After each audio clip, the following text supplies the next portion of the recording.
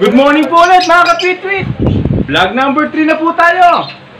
Ang tatalakayin po natin ngayon, yung mga itlog na iniiwan ng mga breeder. At yung mga nagdo-double clutch. Ito po yung mga itlog na kung tawagin nila nababalot. Hindi na tinutuloy ng breeder hanggang sa ma-hatch sila. Bali nahihinto po yun. Bali, huwag po natin isisi ulit sa pagbubukas ng nest box. Hindi po yun ang dahilan.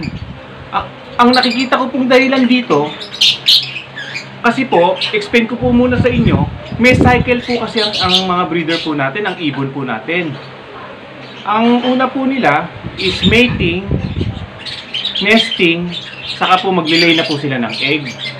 Bali, ang pinaka nakikita ko pong dahilan, bakit nangyayari po yung bagay na to, na hindi natutuloy yung pag-hatch nila ng itlog, pag nag-egg na po sila, huwag po tayo magbibigay ng vitamins. Yun po ang isang dahilan na nakikita ko po, ba't hindi nila tinutuloy, dahil po sa vitamins po. Pag tumaas po kasi ang libido nila, mag-mate po ulit yan mga yan. Pag nag-mate ulit sila, babalik po sila sa step 1. Bali, maglilay ng egg po sila ulit, kaya po nagkakaroon ng double clutch. Kasi po, kapag nag-itlog na po sila ng una at mangingitlog sila na ulit, hindi na po nila, pababayaan na po nila yung unang itlog nila. Kaya po yun yung hindi po natutuloy. Kaya wala pong kinalaman dito ang pagbubukas ng nest box. Saka nga pala, kapag na-hatch na po ang egg, may sisiw na po, huwag pa rin po kayo magbibigay ng vitamins. Kasi po, ang mga breeder po natin, ang magulang po, meron po yan antibodies. Yun po ang yun po ang binibigay nila sa mga sisiw nila.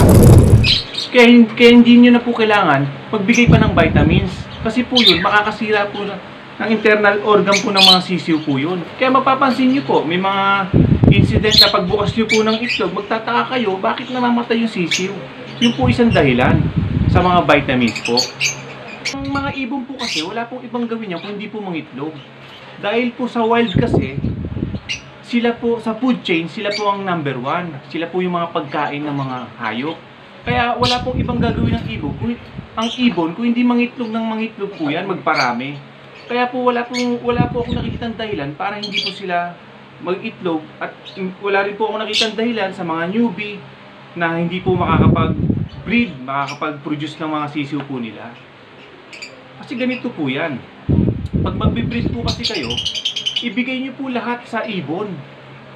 Yung maganda cage, magandang nesting nila, yung proper na diet po nila, vitamins, enhancer, bibigay po kayo bago po mag-breed. Kaya wala po akong nakikitang dahilan para hindi po sila nangitlog. Ngayon, ginawa nyo na po lahat, binigay nyo na po lahat sa kanila, at hindi pa rin po nag-itlog. Sandali. May karapatan na po kayo. Kunin nyo po sila sa loob ng cage at sampal-sampalin nyo po. Walang hiya ka, binigay ko na sa iyo lahat, hindi ka pa rin nang-itlog. Ganun po yun, pero joke lang po yun.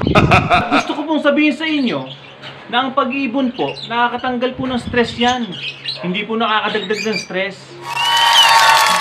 Followers po natin at sa mga nanonood po, baka pwede naman paki-hit naman ang subscribe naman natin dyan. Paki-share na rin po at paki-like. Ngayon, baka meron kayong gustong talakayin po natin, paki-comment na lang po. Gagawin po natin ng video yan.